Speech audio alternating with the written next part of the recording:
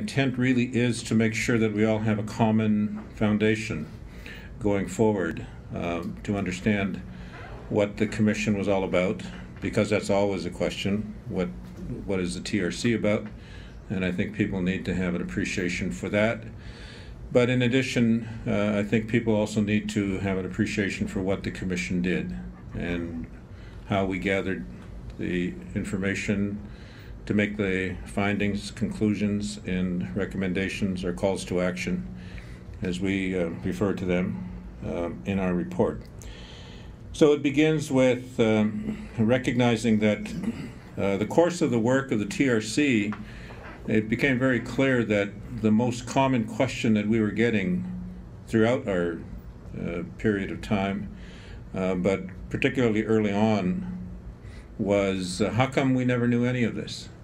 And most people were asking us, why weren't we told about this? And but there's no easy answer to that, but one straightforward answer that most people I think get a grasp on is that it was never considered important enough from a Canadian perspective that this be included in anybody's educational, whether school education or public educational experience. So as a result, even when there were opportunities to learn about it, it was never conveyed. Early on, for example, we, in searching the documents that we had in our possession from the beginning, found that in the archives of Canada, copies of several hundred letters to the editor that were written by various people across the country throughout the existence of residential schools, complaining about what they had heard was happening to the kids in the schools, the abuse that was happening, the physical harm that was being caused, and the way the children are being treated, and the way the parents were being treated. And those letters to the editor were written primarily to newspapers. And we met with a number of editorial boards for major newspapers across the country, particularly those that go back into the 19th century. And I'm not going to use names, but you can figure out which ones that would include. And we, after answering their questions, which is what editorial board meetings are all about, we asked them, would you give us access to your archives so that we can see what you did with those letters to the editor that you received? Because in none of the media did we find any stories by media outlets about what was going on in residential schools. And not one of them allowed us access to their archival materials.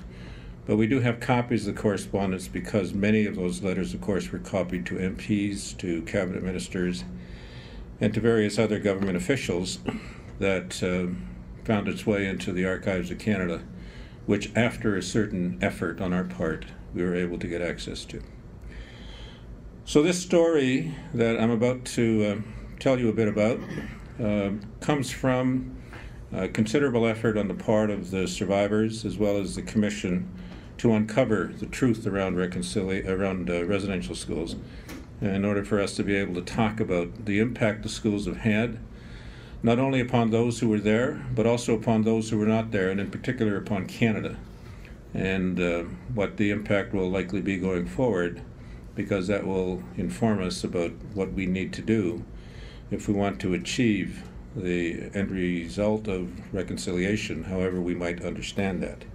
What's important to remember is that Indigenous people and non-Indigenous people in this country have been in a relationship for a long period of time.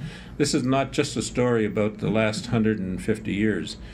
Confederation is going to be celebrating its 150th anniversary next year in 2017. Confederation occurred in 1867, as you all know. But this relationship between Indigenous and non-Indigenous people in this country, the Indigenous people and the government entities as they existed throughout the history of this country, have been in place for 500 years, literally since the first explorers arrived back in 1491, 1492, in that era. And so we all always need to know and need to keep in mind that when we talk about the relationship between Indigenous and non-Indigenous people, we have to analyze it going back that far and even further, because of course there had been earlier contact and there had been stories of earlier contact. And we also, quite frankly, have to be aware of the nature of the contact that was going on and the relationship that existed in southern parts of North America as well as in Central and South America as well, because the amount of information that was being shared through Indigenous messaging systems, such as they existed, about what was going on in Central America and Mexico and in South America, was much better than people appreciate. It wasn't that there was isolation between the North and the South. There was a considerable amount of communication that was going on. And so those messages were known here as to what was happening in the South, for example. So we need to keep that in mind as we go forward. But let's talk about the era from Confederation, because that's the era of residential schools as we've come to understand it and as we've discussed in our report for the TRC. Education was always considered important to Indigenous people, particularly after Confederation, before Confederation as well, but it was offered as a voluntary process from the church groups primarily. There were residential schools that existed going back into the 1600s in what is now Quebec, offered by the missionary societies. But those school board offerings that were made and positions that were offered were always on a voluntary basis. There was very little in the way of coercion that occurred to require attendance at those schools. But since Confederation, education became important to the Indigenous groups in Western Canada because that was the era of Canadian expansion into the West. And so as a result, the issue of education became raised very early on in those discussions, particularly when treaty negotiations were taking place. If you look at the treaties of Western Canada, treaties 1 through 10, you'll see, in fact, that there's a schools clause in every treaty. The first 5 or 6 treaties, the schools clause is virtually identical, in which the government promises to build schools on the reserves that are established by the treaty. And in the latter part of the treaty negotiations, the government maintains unto itself a discretion as to whether or not they'll build the school.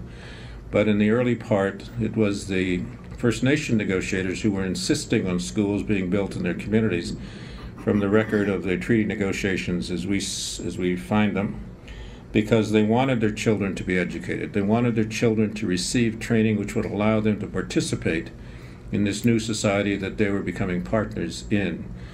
And the treaty negotiation discussions were consistently about First Nations people and Canadian negotiators coming into this new partner relationship of setting a different path for themselves, and each had been experienced to that point in time. So education was important. In fact, Treaty Number 1 was drafted in Ottawa and was carried out to the negotiations by the treaty negotiators, and it didn't have a schools clause and had to be rewritten in order to put a schools clause in it, because the First Nations negotiators insisted on a schools clause being inserted. But Sir John A. Macdonald had a different idea.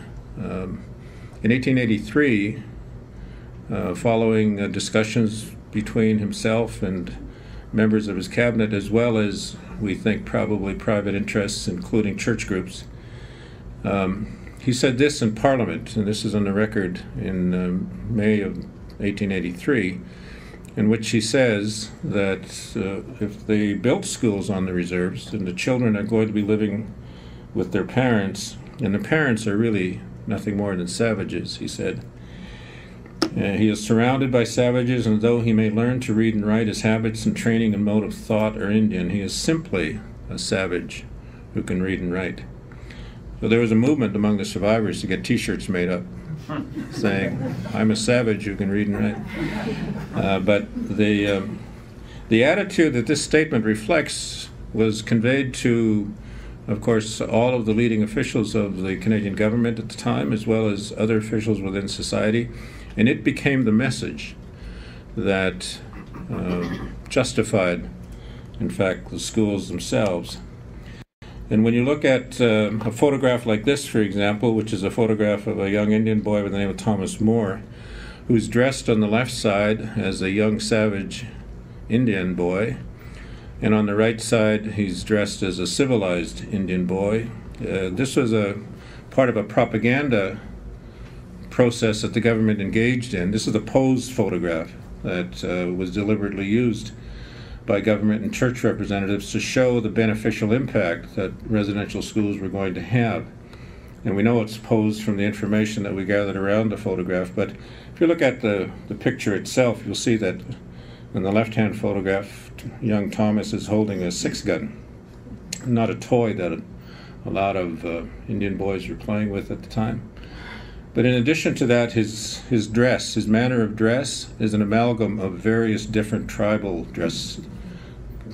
So he's not dressing in accordance with any particular tribal manner of dress. So this is literally, they threw on him whatever they could find in order to pose him for that photograph. But this photograph is reflective of hundreds, if not thousands, of photographs that were taken around that time to show the beneficial impact of missionary work, of church work, of residential schools and boarding schools in the United States as well.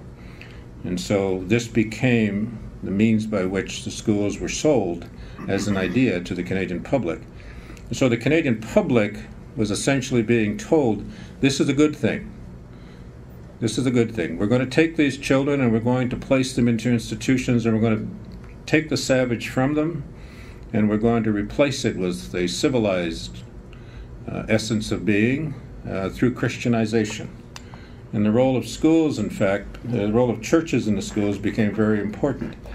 And so this became the means by which the schools were sold as an idea to the Canadian public. And so the Canadian public was essentially being told, this is a good thing. This is a good thing. We're going to take these children and we're going to place them into institutions, and we're going to take the savage from them, and we're going to replace it with a civilized essence of being through Christianization. And the role of schools, in fact, the role of churches in the schools became very important. And it was recognized that removing children from their families for the purpose of education and indoctrination in this way was a bit controversial, but as this quote from Hector Langevin in 1883 during the same debate, and that debate was about funding the schools, incidentally, because it was the first year that the government of Canada set up a process by which they would pay for the schools. In this quote, you can see that in order to civilize them, the only thing we can do is take them away from their parents. So the idea of civilizing them, beating the savage out of them, or removing the savageness from them, was really key. And the churches quickly became involved because it fit right into their concept of missionary work, proselytization, saving souls, bringing God to the people. And the numbers on the top left of this photo will tell you that the number of church schools that were run in Western Canada, or throughout the country rather, were Roman Catholic schools were about 60%. In Western Canada, they were about 80%. Anglican schools, 22%, United and Presbyterian schools, about those numbers. There were other Christian groups that were involved in running schools as well. Mennonites ran a couple of schools, Baptists ran a few schools, but those were the larger congregations that you see in this photograph. In this particular photo was a photo of students after they had been taken to the schools by Indian agents or government agents to be educated there. And as you can tell, it's a Catholic school. But life in the schools was not as glamorous as that first photo shows. This is a photo that reflected a number of other photos that we found, and it shows mealtime at a particular school. And we found lots of photos which showed, in fact, that the schools were largely deprived of funding, adequate funding, and that life for the children was very hard in the schools. In fact, they were poorly nourished, they were poorly dressed, they had their own clothing taken away from them when they arrived at the schools, and they had to wear clothing that was distributed to them by the schools itself. And sometimes the schools could only give them hand-me-downs and couldn't give them adequate clothing even for the weather. And as you can see from this particular photograph, when you hear survivors talking about the fact that they felt like the schools were really like jails, you can see why that image is so strong with many of the survivors. And a lot of the letters that were sent to public officials in the early part of the existence of the schools were complaining about conditions like this, that the children were not being properly provided for and not being properly nourished and properly taken care of. Abuse of the children takes many forms, of course, and here's just some of the things that we found both in the documents and in the testimony from survivors who spoke to us. And of course, just from what we knew about how the schools were established, separation of the children from their families, from their traditional way of life, from their community was an important feature of the schools. Letters and documents show that the churches were constantly concerned about putting children into the schools and then letting them go back to their communities where they would be re-influenced by their paganistic and heathenistic families. And so there was a movement by the churches to keep the kids in the school for longer and longer periods of time. And some children, in fact, never were allowed to go back to their home communities until they reached the maximum age that the law required them to remain in the schools. My grandmother, for example, was taken from her family and placed in a residential school and near her community and never left it until she married my grandfather. Catholics established a policy that women, young girls, when they were leaving the school, had to marry another Christian boy before they could leave so that they wouldn't go home and raise pagan children. So she married my grandfather, who incidentally was not a Catholic. She was a Catholic. He was close to a pagan because he was an Anglican, as my grandfather was always reminded by my grandmother. But they stayed married for 63 years and they had 13 kids, so obviously things worked out for them. But the reality for the children was that their life and their life decisions were not always made by those who were closest to them, which was their mothers and fathers and other family members. Children were emotionally abused from the moment they arrived, of course. They were told that they were inferior, they're told that they were heathens, they were savages. Their hair was cut, their clothes were removed, anything that their families sent with them, any cultural objects were removed from them, so that they were totally isolated and kept away from anything that would suggest that they had a previous life that was worthy of being retained. Children were physically abused. Right from the beginning, children complained to their families and to others about being physically disciplined and harshly disciplined upon arrival in the schools, right into the 1880s. And some of the early letters were about that. And in fact, we found copies of court applications by parents applying to court to get their children taken out of the school because of the way that they were being treated. And some of those early applications were successful until the government amended the law to make it impossible for Indians to go to court. But sexual abuse also began occurring quite frequently early on within the schools. The first document that we've come across that documented a sexual abuse incident was from 1888. But it's quite likely it was going on before then. But throughout the entire history of the school, there's many documents which show that sexual abuse was quite rampant in the schools. Schools were generally overcrowded, so there were far too many children in some of the schools than there were beds for. Some of the schools also suffered from undercrowding. In other words, there were too many beds and not enough children. And so there's correspondence from church groups that were running schools complaining that more effort had to go into rounding up children to bring them into the schools so that the churches that were running the schools could get more money. Because they got a per capita grant for each child that was in the school. So you had some schools that suffered from overcrowding and some that suffered from low numbers. So there was a very poor management oversight by the government to ensure that there was a balanced approach to that. Poor sanitation occurred within the schools. Lots of schools suffered from not having adequate toilet facilities, adequate amounts of water, good water supplies so the children could wash regularly. Food was poorly prepared, poorly handled in many cases, and many times there was inadequate amounts of food. Unhealthy and limited diets. We've found documents by government health officials complaining about the way the children were being fed.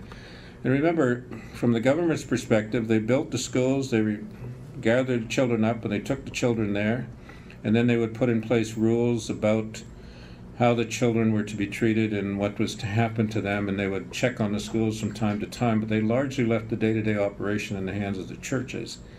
And the churches received per capita grants for the operation of the school, which they would then use to pay for some of the school costs, but in the case of the Catholic schools, we know that there was an annual fee that each of the schools had to send to the local diocese in order to fund the work of the diocese. So the schools were being used by the church organizations, by Catholic organizations as well as others, to pay for some of their ongoing church-based work. Medical care within the schools was poor. Many of the children suffered from illnesses that could easily have been prevented and could easily have been treated, but was not, because there were not regular health officials in place. And when the government did undertake to provide health services for the schools, it was usually provided by people who couldn't function as health providers in regular society. So there's lots of situations of people who couldn't make it as medical doctors in society who were hired by the government to provide health services in residential schools. Children, of course, were punished for speaking their language, and if there was any effort on their part to practice their culture or any sense of spirituality based upon their traditions, they'd be physically punished for that. Lots of examples in the testimony of children who were physically stripped naked in front of the entire school if they were caught speaking their language, and were beaten in front of other students as a lesson to them. So I've always said throughout the work of the Commission that those students who would come forward and say that they were never physically disciplined or physically harmed while in the schools, that people would point to that as evidence that the schools didn't abuse everybody or even a substantial number of students. The reality is that if they weren't physically abused, they lived in fear of being physically abused or disciplined. And all survivors will talk about the fact that they didn't want it to be them next. So it was a constant sense of oppression. Children had to work in order to keep the schools operating. They only went to classes for half a day. It was called a half-day system. In fact, it got an official government name.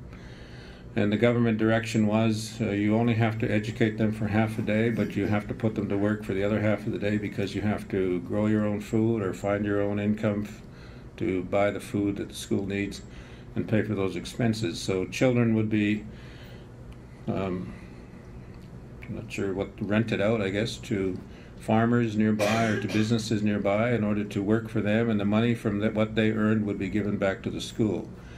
And the same with young girls would be working as domestics in town or in a nearby house, and the income that they would earn would go into the school's fund. So children were not particularly well educated for the first 50 or 60 years that the schools were in operation. There was actually no standard requirement for curriculum, and there was no requirement that children, in fact, had to be educated by people who were certified as teachers. Teacher certification did not become a requirement until after about 1930. And siblings were separated from each other at school. So brothers, older brothers, younger brothers, brothers and sisters, older sisters, younger sisters were all separated in order to keep them from speaking their traditional language to each other while at the school. And early on, the residential school system became established because of the work of people like Ryerson and others like him, who recommended a process of public education for young children in the colonies. But Egerton Ryerson, who is considered to be kind of the father of public education in Canada, specifically said that Indian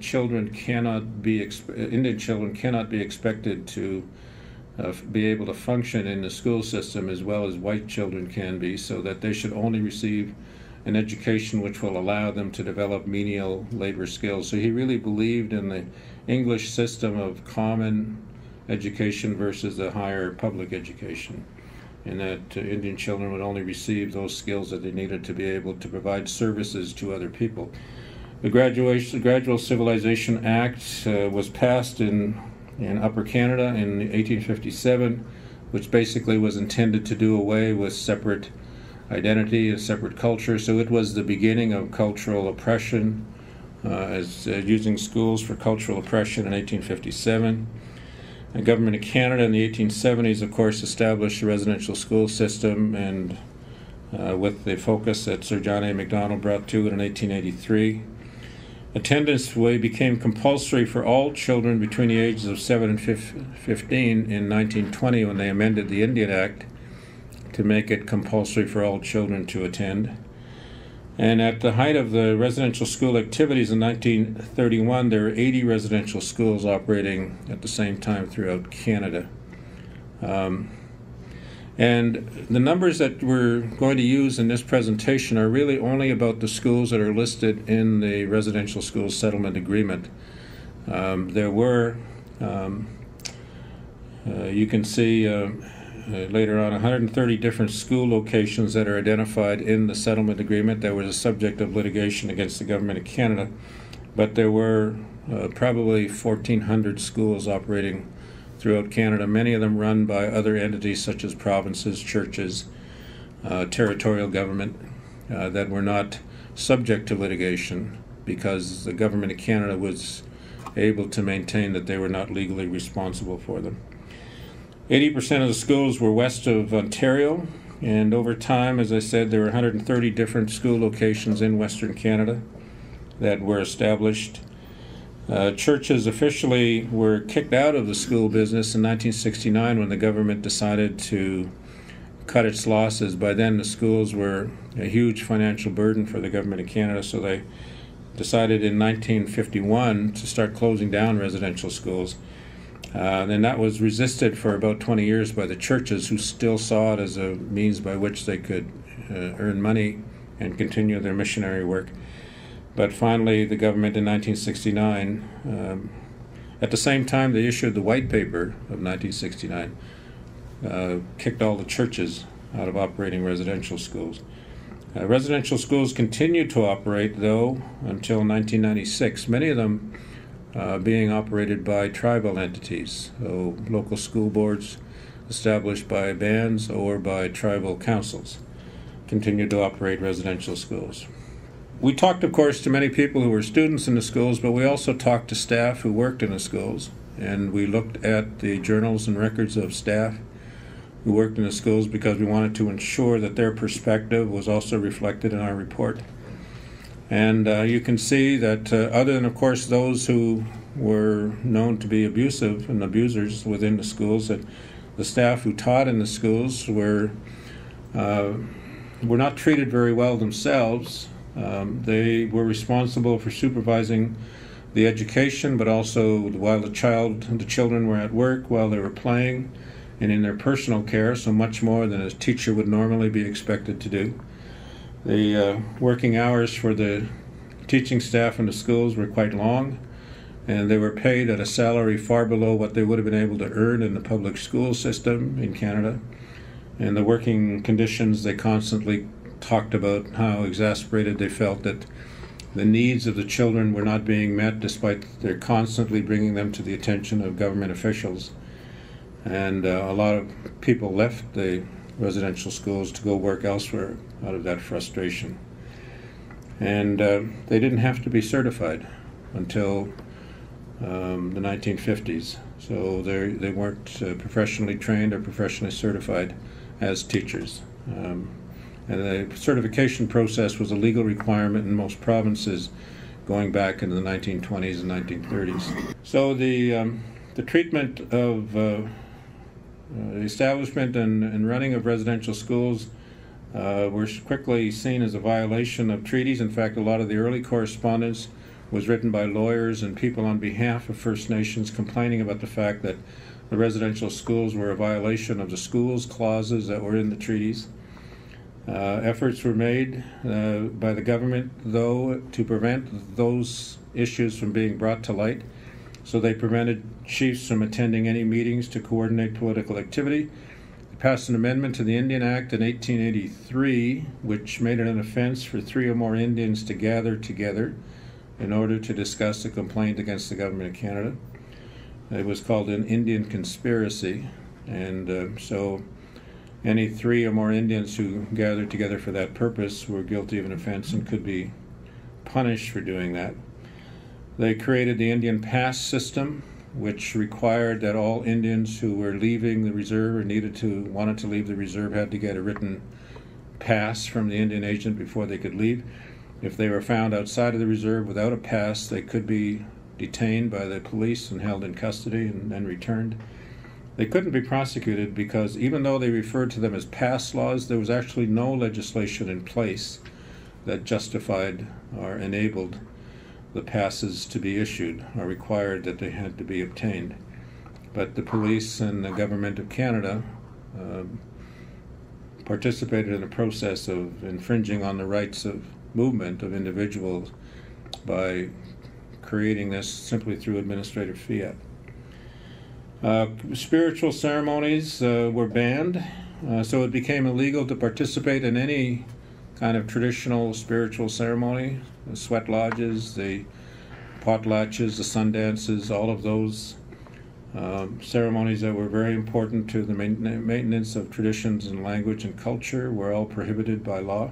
Actually became an offense to wear Indian garb if you were an Indian within the meaning of the Indian Act. If you were not an Indian within the meaning of the Indian Act, you could dress up like an Indian, but if you were not so free, then if you were governed by the Indian Act, you were prohibited by law from dressing up as an Indian. There's a case, in fact, from Rivers, Manitoba, 1927, where the chief of Sioux Valley and the members of his tribe were invited by the town of Rivers, Manitoba, to participate in a Canada Day parade by dressing up in their regalia and riding their horses in the parade. And the parade was stopped by the police, and the RCMP arrested the chief and his members for wearing Indian garb.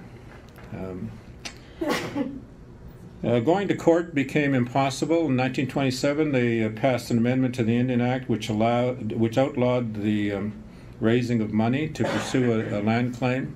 They outlawed lawyers from giving any legal advice to Indians about a claim that they might have, unless they got permission from the Minister of Indian Affairs first. They prohibited anybody from going to court to sue the Government of Canada for a land claim unless they got permission from the Government of Canada first. And in the 5 million records that we've looked at, we've never found anybody who got permission to sue the Government of Canada.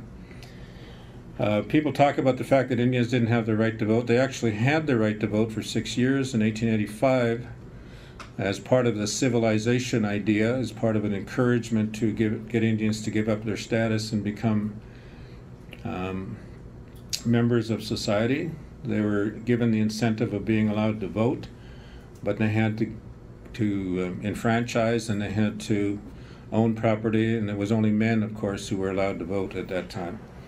But that right was taken away in 1891 through an amendment to the Indian Act, interestingly called the Indian Advancement Act, which also removed the power of traditional chiefs and council and said only those governing councils that were elected in accordance with rules established under the Indian Act were allowed to exercise any authority. And in 1962, of course, the voting laws were changed to allow Indians to vote. So this chart shows you where residential schools are located. You'll see in British Columbia there were 18 schools located throughout the province. Alberta had 25, Saskatchewan had 20, Manitoba had 14, and the rest. And again, these are only the schools that are listed in the settlement agreement. There were other schools. For example, the Catholic Church established a number of schools for Métis children that are not listed in the settlement agreement, and particularly in Saskatchewan and Alberta, and those schools will probably be the subject of more litigation to come. But these are only the schools that are listed in the settlement agreement. So the vast majority of those schools are listed in and were located in Western Canada. Survivors, the population distribution of survivors you can see here are also primarily in Western Canada. The vast majority of survivors were from the three prairie provinces, Manitoba, Saskatchewan, and Alberta, with Saskatchewan having the largest numbers. And it's because Saskatchewan ran residential schools for the longest period of time. The last residential school closed in 1996 in Saskatchewan, so just by the process of time, there were more survivors alive when the settlement agreement was signed in 2006. And so that's why there were more survivors who made claims. The common experience payment is a payment that was made to each survivor who was alive at the date of the arrival of the settlement agreement and entitled to claim an amount for having been in the schools. The issue of apology and the beginning of reconciliation with apology has been documented in our report. So we see, for example, that the United Church of Canada issued a broad apology in 1986 simply for participating in cultural oppression and cultural denial. In 1998, they made an apology specific to having run residential schools. The Oblates of Canada issued a full apology in 1991. Anglican Church issued one in 1993. Presbyterian Church issued an apology in 1994. Expressions of sorrow were issued by the Pope in Pope Benedict in 2009. You probably are aware of the visit Phil Fontaine had with him. And Canadian Catholic Women, so the organization that oversees sisters, Catholic sisters in Canada, issued an apology in 2009. But there hasn't been a full apology from the Catholic Church per se, other than the expression of regret and sorrow that was issued. So the settlement agreement that I've been referring to was officially put in place in 2007. It was negotiated and signed in principle back in 2005. In 2006, the ratification process began. It was fully ratified by the fall of 2006, and it created a series of parties to the settlement agreement. So they included the Assembly of First Nations, the Inuit, as representing the plaintiffs, the Government of Canada, United Church, Anglican Church, Presbyterian Church, and 54 Roman Catholic entities were all identified as defendants in the settlement agreement. And the settlement agreement put an end to all the litigation involving those parties for those schools that are listed in the settlement agreement, created a fund from which compensation payments were made, and there were two forms of compensation. The common experience payment was paid to more than 79,000 eligible survivors, and in order to be eligible you had to be alive at a certain date in May of 2005, and you received $10,000 for the first year or part of the year that you were there in residential school, plus $3,000 for each year thereafter, regardless of what happened to you. And if you were harmed in any way through abuse, then you were entitled to go to what was called the independent assessment process, where adjudicators would listen to the evidence relating to what happened to you, and you were allowed to bring proof of the damage that you sustained, and then you were awarded an amount out of a fund that initially was about $2 billion, but grew to just over $4 billion. And the last of those claims are likely to be heard and resolved by 2017, we're told, although I'm not sure that that's true unless they put a big push on, because there's a substantial number of claims still waiting to be resolved. Of the 79,000 CEP claimants, about 38,000 of them, so just under half of them, have made claims for injuries to the independent assessment process. A commemoration fund was created of $20 million. It was set aside for community initiatives, so community healing initiatives. The vast majority of applications came from British Columbia, I think largely because they were the best organized province for the commemoration fund. But the TRC was given responsibility as to which projects were to be funded. And the Commission itself received $60 million out of the compensation fund for its operation, and with extensions that came over about $80 million altogether. So the TRC's mandate was to investigate and report upon the truth of residential schools and report on the legacy the schools have established. We did that through statement gathering and document collection largely, as well as research, of course. Our obligations also extended to educating the public, and to do that we hosted 7 national events across the country, and we held quite a number of community events. We funded commemoration initiatives. I told you about the $20 million fund that was established. We also funded community events for communities that wanted to undertake their own initiatives. And we issued a public report with recommendations in 2012. The public report was called They Came for the Children. Plus we issued a final report in 2015. And we were also mandated to set up a national research center as a permanent legacy to house all of the work and the results of the work. And that is currently housed at the University of Manitoba in the National Center for Truth and Reconciliation. Some of the areas that we were not mandated to explore, but which became a very clear issue right at the beginning, was the question of the number of children who died in the schools and where were they buried. So we came to call that the Missing Children Project, and it had a number of objectives: try to identify who died in the schools and how many there were, as well as how did they die, what did they die of, where are they buried. And we were not able to complete that project. First of all, we weren't funded properly for it, and the parties to the settlement agreement refused to provide additional funds for us to complete it, but we used some of the funds that we had been provided to do the research that we did complete. You'll see in our calls to action that we are calling for the parties, including the Government of Canada, to fund a separate initiative to identify children who died in residential schools and to determine where they're buried. We identified by name 3,750 children approximately who died in the schools, and we chose not to contact any of the family members unless we were contacted by them to inform them about those children by name because of privacy laws that were in place at the time. But at the same time, we've indicated to people if they know of any member of the family who died, they could ask if their name was on the list, and we would confirm or not. Provincial coroners' offices have all committed to help, and British Columbia, for example, gave us a digitized copy of all of their deaths of children from 1918 until 1958, identified by First Nation status.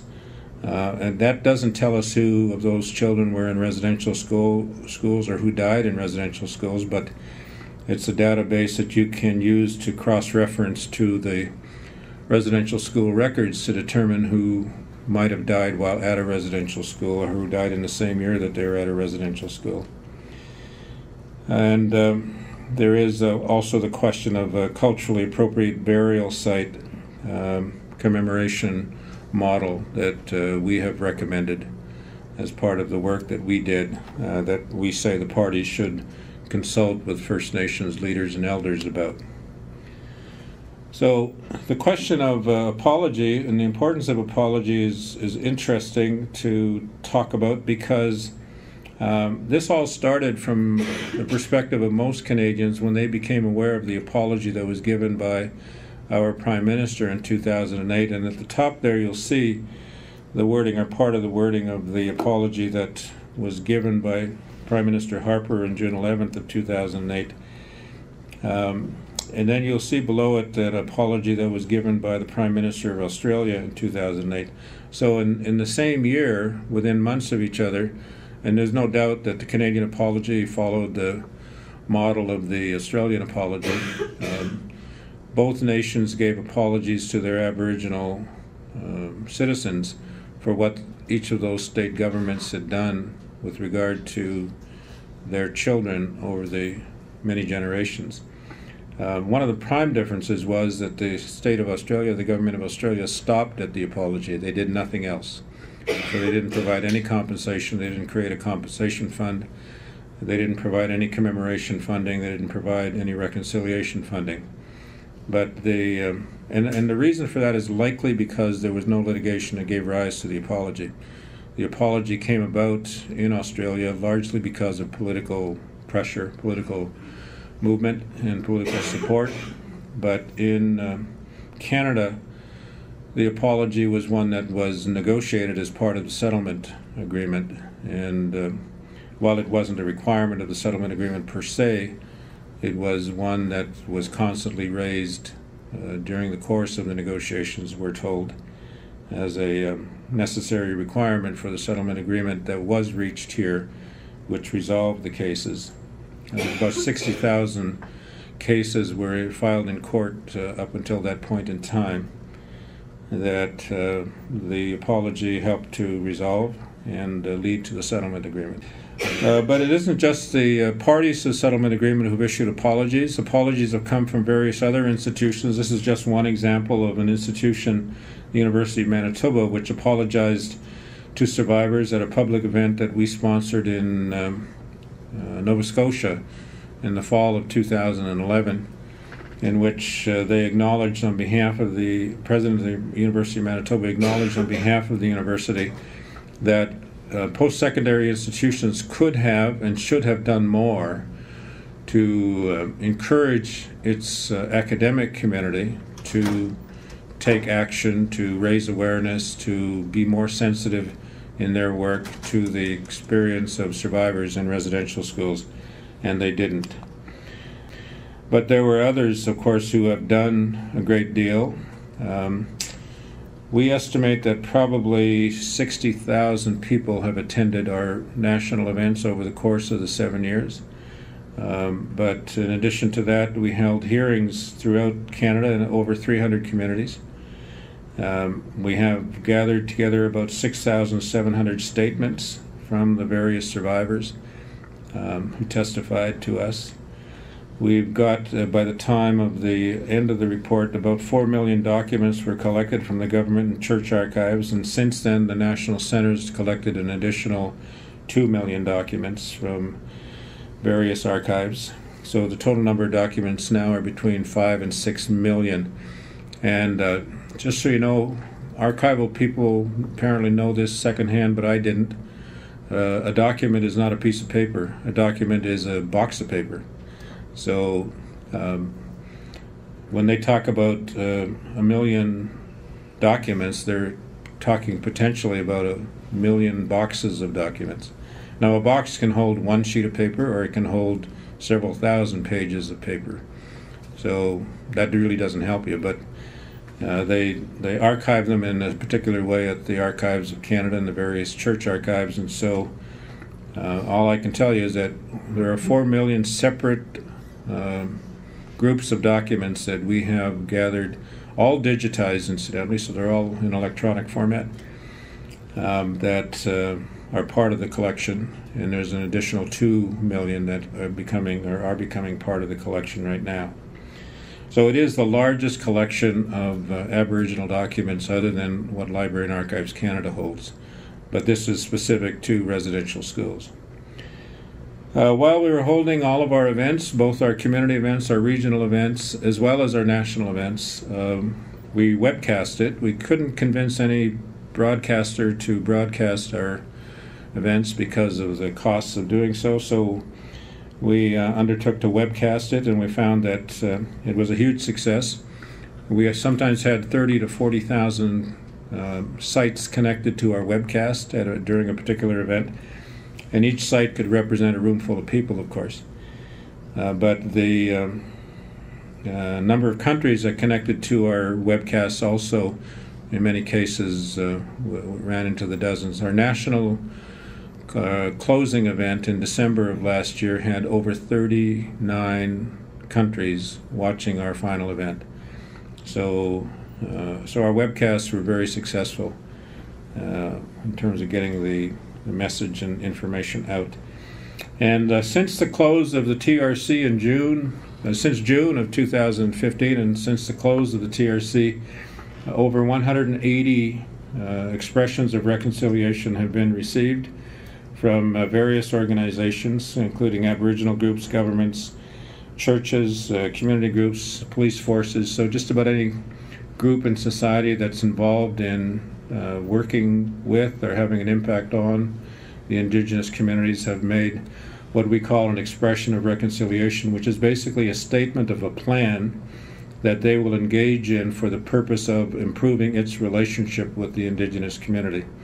And so those statements we indicated throughout the course of the summer last year as well as the fall indicated that regardless of what the governments do, that the community at large, the membership of Canadian society at large, is moving into a process of trying to develop a better relationship, a process of reconciliation.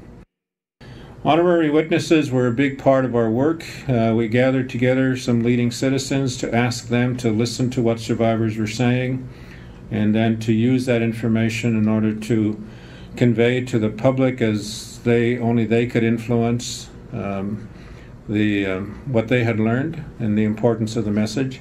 So we had prominent people like Sheila Fraser and Joe Clark, Prime Minister, former Prime Minister Martin, former Governor General Michael Jean, Sheila Rogers is in this photo, and on the left side, Robbie Weissman, who some of you may know from the Holocaust Center here in Vancouver, in the city of Vancouver, who's quite a prominent worker with getting the word out about the Holocaust experience in the Second World War. He was one of our honorary witnesses, and he was very useful in bringing together Holocaust survivors and residential school survivors for them to share their common experiences, and in particular the question of how to deal with the intergenerational survivors, which is one that they found very quickly they had common ground about.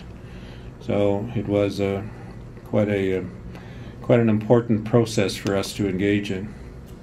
As I said, we issued an interim report in 2012, and we made a number of recommendations, particularly around the findings of the fact that the work of residential schools generally constituted a horrific assault upon culture, language, and life of those who were there, and that there were things that needed to be done to recognize the impact of that on individuals as well as families and community.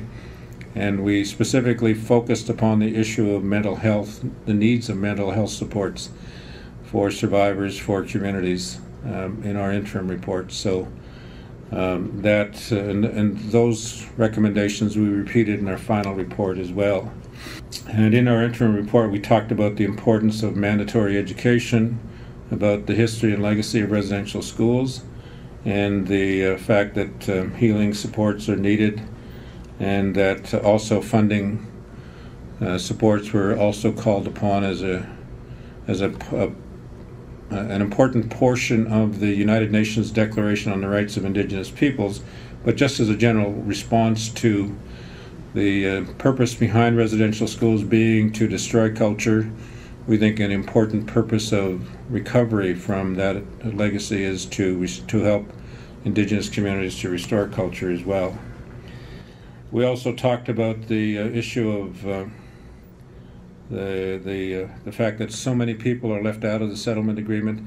We expect that litigation will be ongoing for at least one generation. For the next 20 years, I expect we'll see various aspects of litigation around residential schools, those residential schools that are not listed, as well as day schools that are not listed, day schools being those schools that operated at the direction of the Government of Canada with the very same purpose of cultural denial and language suppression and physical abuse and sometimes sexual abuse occurring as well. We also talked about the need for there to be an ongoing document collection process because the Government of Canada at the end of the TRC mandate had still not completed its document collection process. As I said, the National Centre has continued to collect documents after the TRC ended. But there is still a legal obligation to provide those documents even though the mandate of the TRC is finished because the settlement agreement still continues.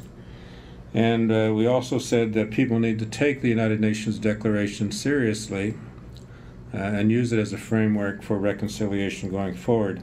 And so for all of you who are in the room, I encourage you all as legal scholars to take a look at the United Nations Declaration because you will see very quickly the potential it has for assisting the province and the various entities within the province to start developing a conversation both internally and externally around how to approach reconciliation going forward. In our final report, we talk about the fact that survivors are the real heroes of this process. They managed to come through it and still be the strong individuals, sometimes damaged, but nonetheless still stalwart in their belief that they're entitled to their identity. But at the same time, we mustn't forget about the teachers who worked in the schools, who really tried to help them. And in some cases, we would bring together teachers and former students who were still alive to help them engage in a process of healing collectively so that they could know that they were doing well. We had one survivor who traveled all the way to Montreal to thank one of the nuns who worked in the schools, to thank her for everything that she had done. The nun was seriously ill and was in a sister's retirement home. And she traveled to Montreal to visit her, to thank her before she left this world. To let her know that despite everything that was said about the Catholic Church, that she would always make sure that her good work and her good effort to protect the children was never forgotten. And so she was a constant reminder of that as we went about our work as well. And people always ask, well, what is the government going to do, or what is it that needs to be done before things are going to change? The reality is that we don't have to wait for government to take action. A lot is being done today without any government initiative being put in place. Governments need to lead, there's no question of that. Municipal, federal, provincial, and Aboriginal as well. But at the same time, individual citizens and collective groups of citizens can do more, and the private industry can do more as well. Changing the way they do business, changing the way they think and they talk to and about each other is really important here. And we encourage people to think about what the calls to action are really all about and to figure out how it would impact on the work that they're doing. The National Centre for Truth and Reconciliation is up and running, and it's doing good work. And so I encourage people who have any questions about reconciliation or want to do work around reconciliation to be sure to stay in touch with it, because even though it's still finding its own feet and still establishing its partnerships across the country, it is quite active in terms of informing citizens about what's going on. And all of the material that we've collected, including all of the items that we use in the course of our work as a commission, is also now part of the collection at the National Centre. Individuals also need to inform themselves so that they're aware that this is not an Aboriginal problem, it's a Canadian one. And what we mean by that is that keep in mind that Indigenous children who went to residential schools were educated in this way to believe in their own inferiority, to believe in the superiority of the European civilizations who came here. A common theme in those schools was they were lucky that Europeans brought them education, otherwise they would fade into extinction. And that, in fact, was a theme that was in the public schools as well, because I went to the public school system and I can remember that being taught. But all of us were affected by what went on in public schools. And in the public schools that we went to, we can, I'm sure, recall moments when the history of this country and the history of the world was taught in a way that extolled the virtues of the spread of European civilization and minimized, and if not denigrated, the worthiness, the worthwhileness of the indigenous populations of the world, including populations in Africa, New Zealand, South America, and North America. And so that has created a schism between us, and we need to overcome that through our own individual actions as well.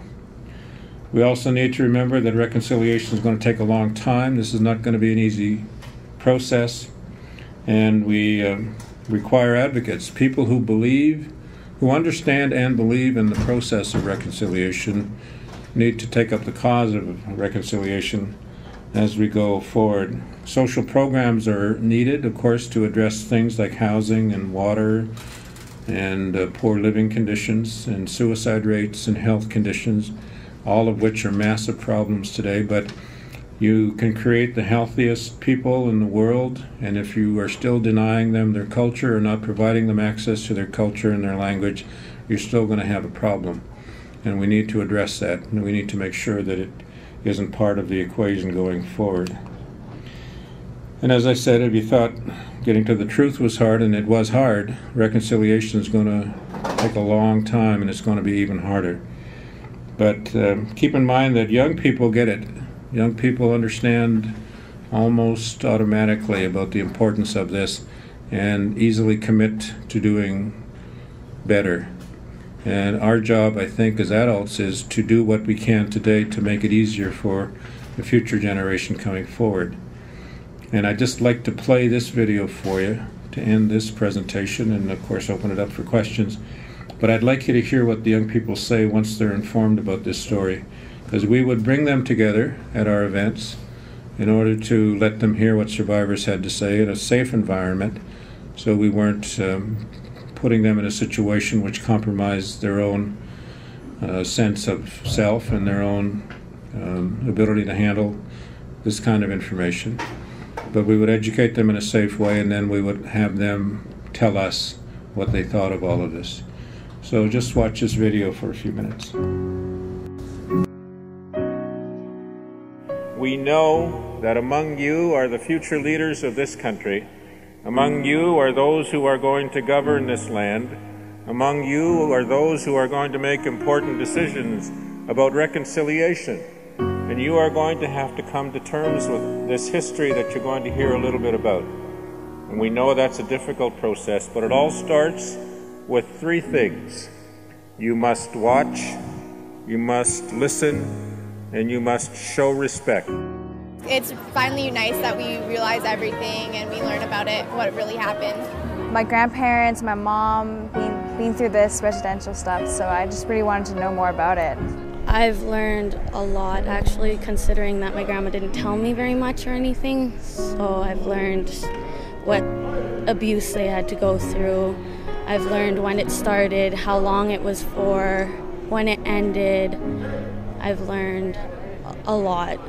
I want to learn about what happened to my dad when he was in residential school, and want to learn the healing process and what will help with it. It makes me feel kind of sad, for those kids, because they were it was torture. It's not fair.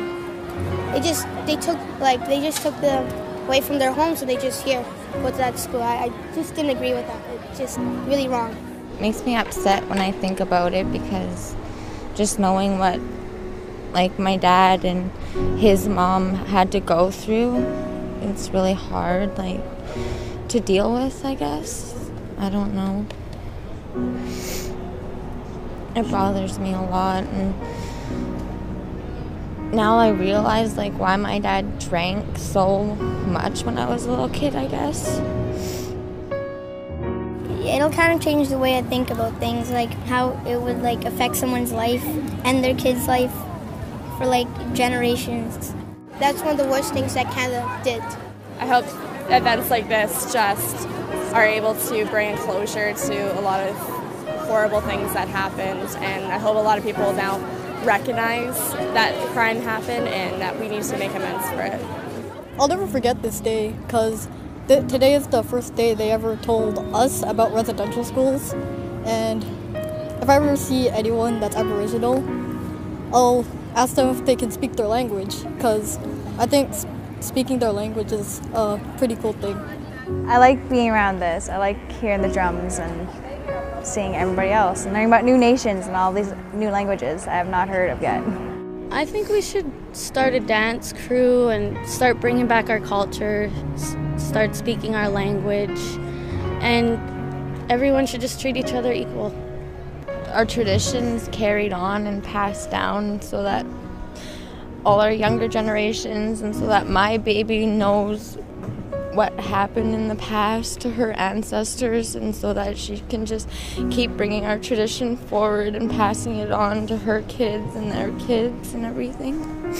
And I hope that something like this never happens again anywhere in the world, and the importance of letting people know is so that it doesn't happen again, and it's good for the younger generation to know that, so that we all treat each other as equal.